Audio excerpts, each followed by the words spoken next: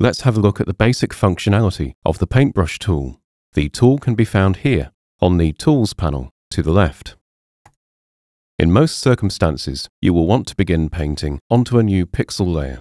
I can create one by using this option on the Layers panel, or alternatively, I can use Shift-Command-N on Mac, Shift-Control-N on Windows. The paintbrush tool defaults to a round brush with moderate edge hardness. As I move the cursor across the document view, I'll see a live preview of what my brush stroke will look like. The Brushes panel on the right-hand side will allow me to choose from a wide variety of brush shapes and textures. These brushes are separated into categories. As an example, I'll switch to the Textures category and select the first grunge pattern brush. Moving back to the document view, the brush nozzle is quite small. I'll use the right square bracket key to gradually increase the brush width. I can now click drag to start brushing onto the new pixel layer I created earlier. I'll add some textured brush strokes to the right and to the left here. If you make a mistake or simply want to remove the brush strokes quickly, you can undo with Command-Z on Mac, Control-Z on Windows. Rather than paint with black, I might want to use some of the existing colors in this composition. I can quickly switch to a color picker by holding Option on Mac, Alt on Windows, then click dragging on the document view. I'll release the mouse button over this red pixel to sample from it. If I start painting, the paintbrush tool will now use this color instead of black. I can repeat this process for the blue color over here. I'll sample from it, then start brushing on the left to paint with that new color. You may notice that the brush has a red highlight box around it with a red circle.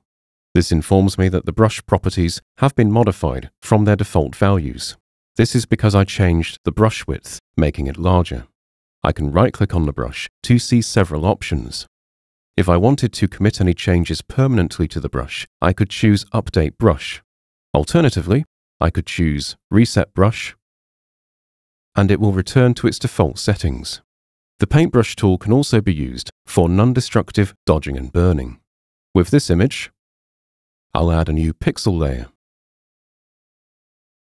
and use B to select the paintbrush tool. I actually still have that textured brush selected, whereas I want a basic round brush for this type of painting. I'll go to the Brushes panel, switch to the Masking category, and select a mid-sized, soft, round brush. Back on the Layers panel, I'll change this pixel layer's blend mode to Overlay and bring its opacity down to around 25%. With my brush set to pure white, which I can check over here, I can now paint onto areas of the image to brighten them. To darken areas, I'll want to change my brush color to black. On the Tools panel, I can click on the background or secondary color to swap to it. Alternatively, I can use X on the keyboard to quickly switch between my primary and secondary colors. Now that I have black as my active color, I can paint into the sky area to darken it, using the right square bracket key to increase the brush width so I can quickly cover larger areas. Hiding and showing this pixel layer reveals that a quick application of brushwork with a suitable blend mode can produce a dramatic difference in the tonal balance of the image. The paintbrush tool can also be used for creative masking workflows. In my layer stack here, I have a paper overlay texture which I will select and show. I want to blend through most of the original image and have this paper texture displayed as a border. To achieve this, I'll add a mask layer to this paper texture layer, then select the paintbrush tool, and I'll go back to the Brushes panel, navigate to the Textures category, and pick this grunge pattern brush again.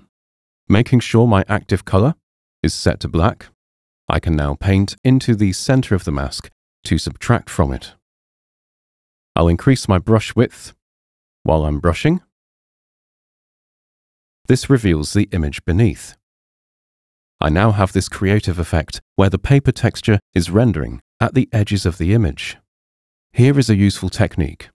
On the Layers panel, I can Option-click on Mac, Alt-click on Windows over the mask thumbnail to solo it. This temporarily isolates the mask layer as a grayscale representation, and it helps to highlight areas around the center I may have missed, so I'll paint these black. To exit solo mode, I can Option or Alt-click on the mask thumbnail again. Finally, the paintbrush tool can be used with adjustment and live filter layers to apply their effects selectively.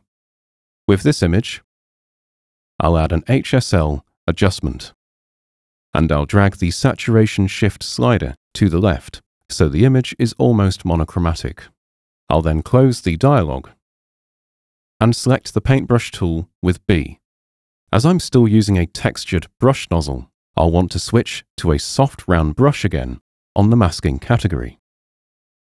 With my active color set to black, I'll then paint directly onto the adjustment layer. This will reveal the color detail below because I'm subtracting from the mask, so the desaturation effect is no longer being applied to these areas. Alongside the adjustment thumbnail, a mask thumbnail has now become visible, illustrating where the effect of the adjustment will be shown and hidden. And there we go, a quick look at the paintbrush tool and some example use cases. I hope you found this video helpful, and thank you for watching.